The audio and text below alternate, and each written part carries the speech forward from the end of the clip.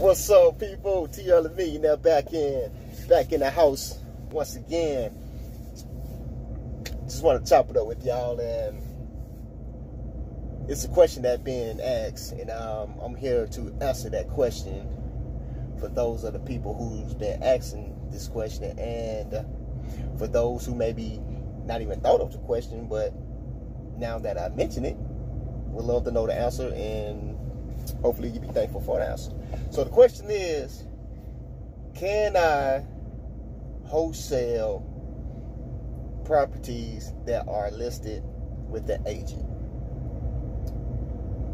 And the answer to that question is, yes, you can. Yes, you can, yes, you can, yes, you can. Now, the difference maker in a deal like this, you may have to double close it, and more than likely, you're going to pay some earnest money. Versus when you're dealing directly with the seller, majority of the times you won't double close it or won't have to double close it, and you really don't have to pay any earnest money to most sellers. So that's the difference maker. So when you're dealing with the agent, you have to, they're going to want earnest money just for something that's saying in good faith, and the going rate is around $500. You can talk them down from that. I have in the past. I talked them down all the way to $100. And my rebuttal for that objection, when they're asking for earnest money, if you must know and would like to know, is I tell them, well, I don't like my money being tied up in escrow because it's dead money to me. The seller can't spend it, I cannot spend it, you cannot spend it, meaning the agent. So it's really not working for nobody, and I need my money working. If I pay $500 earnest money for every property that I'm going to buy, I wouldn't have any money to close deals. So I need my money always working. And then I throw my offer out to them to say, well, I'll be willing to pay $100 earnest money deposit. And a lot of times they be like, okay, let's do it.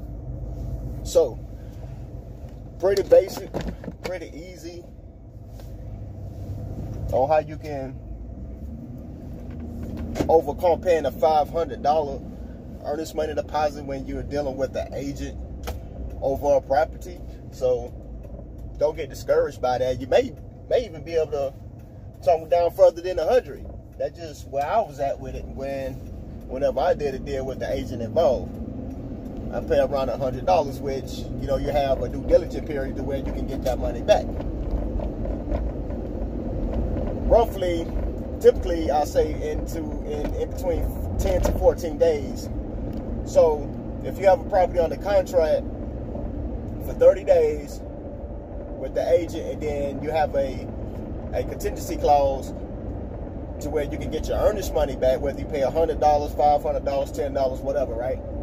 You have a contingency clause in there to where you have a due diligence period between really 7 to 14 days, I would say. Whichever one y'all agree upon. But that's like the going rate, between 7 to 14 days. So what that means, in that 7 to 14 days, you will go inspect that property, find out everything you can possibly find out about this property. And if you find something that you don't like, back out within that 7 to 14 days and get your earnest money deposit back. You lose no money. Now, what that does, like even when you're wholesaling it, so if you're dealing with a property that's listed with the agent and you have it under contract for 30 days, but you have let's say you have a 14-day due diligence period with this property, so that means you're going to blast this thing out time you get it under contract to your buyers and hope for the best, hope that you can get a buyer to close this deal within that 14-day period, or at least get it under contract within that 14-day to be able to close with this buyer. Because if you don't feel that strong about the deal after that length of time, after those 14 days, you probably want to get your money back. So what you're doing, you're shortening your contract. That's basically what you're doing. You're shortening your contract. You got it under contract for 30 days, but if you don't find your end buyer within that 14-day due diligence clause to get your earnest money back, so you won't forfeit it, you really got to flip this deal in 14 days. So you have it under contract for 30, but your true time is 14 days. You got to get this property flipped out. So once that 14-day period is up, and if you don't have an end buyer, now you got to ask yourself, shit, do I want to stay in or should I pull out and get my money back? It's up to you. You can bet the money on the house, let the money stay in the deal, ride the whole 30 days out to buy yourself more time to flip it out, or say, no, I don't want to take the risk. Get your money back within your due diligence period. You lose nothing but time. Go to the next deal. Choice is yours. But you can do deals when they are wholesale deals, when they are listed with realtors. You just let the realtor know, hey, I'm going to potentially assign my contract over. So what you want to do, and listen to the words that's coming out of my mouth. Anytime you're dealing with a property that you want to potentially wholesale, even if you don't want to wholesale it, put it in your contract anyway, or your agreement, what I like to call them. Put it in there anyway. And or assign. You put that behind your name or your entity's name. And or assign. If you are not a licensed realtor and or broker, you cannot legally sell houses that doesn't belong to you. You only can sell houses that belongs to you or your entity. So therefore, when you are wholesaling and you're not licensed to sell other people's property, you have to assign over your agreement to an end buyer who's going to buy it to make it legal. So we're not selling the house, we are selling our position in the agreement that we have with the seller. Okay? So in other words, we are flipping paper. That's what we're doing. We're flipping paper. I hope y'all understand that.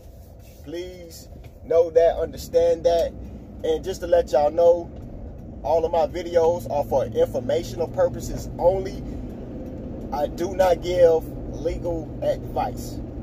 If you need any legal advice, go seek an attorney. Go seek an attorney in your area, and they'll explain everything to you. They may charge you a big fee for something, I don't know. But go talk to your attorney somewhere in your local area and get the information on legal stuff that's needed. This is just for informational purposes only. So don't hold me accountable for nothing. This is for informational purposes only. But I know what I'm doing. So just make sure you have and or sign behind your name and or your entity's name to give yourself legal right to assign that agreement over to an end buyer. So if you're dealing with a property that's listed with an agent, you make sure you let that agent who's going to drive the agreement, let them know, like, hey, I may be assigning this agreement over to another investor or investment company, so would you please put and or sign behind my entity or my name?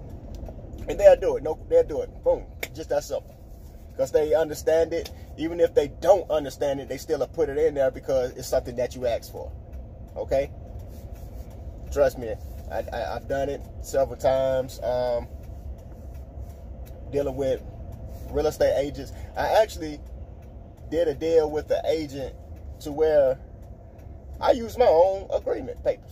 I used my own agreement, my own purchase sale agreements. Which in most cases, they like to use whatever state they're in. They like to use the state's purchase and sale agreement documents. And I know when I first got started in the game, in this business, people just always tell me, oh, anytime you deal with an agent, you got to use their paperwork. You got to use their paperwork. So, you know, I kind of had that mind frame going in when I was dealing with agents. Like, man, I got to use their paperwork and stuff. I hope they let me put, you know, my and or sign in it, which I didn't have any problem putting it in it when I asked for it, and they always did. But then, come to find out, as time went on, I was able to use my own purchase and sale agreements that I had dealing with some agents. So you never know. It's just all about who you're dealing with. All agents are not the same. Some, they don't care if you use your agreement forms. Others, they want to use their state purchase and sale agreements. But the most important part is whomever agreement you use, you make sure you have and/or sign in that agreement, so you're able to legally assign it over to an end buyer. And just know those are your two differences when you're dealing with an agent versus dealing directly with the seller. Dealing with an agent, you're going to pay earnest money, and you may have to double close it. Dealing with a seller, no earnest money, no double close. That's the difference. That's the difference. And for those of you who don't understand what I mean by double close, we'll get into that in a later video. But I just want to let y'all know what the differences are and just answer that question.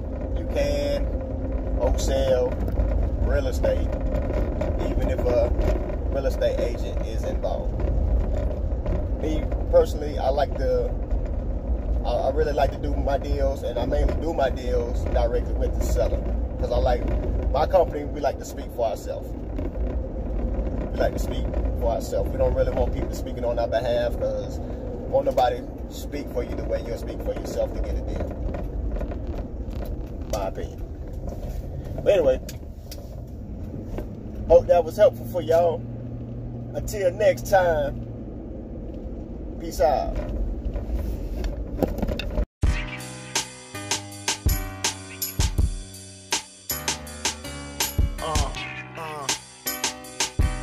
Yeah.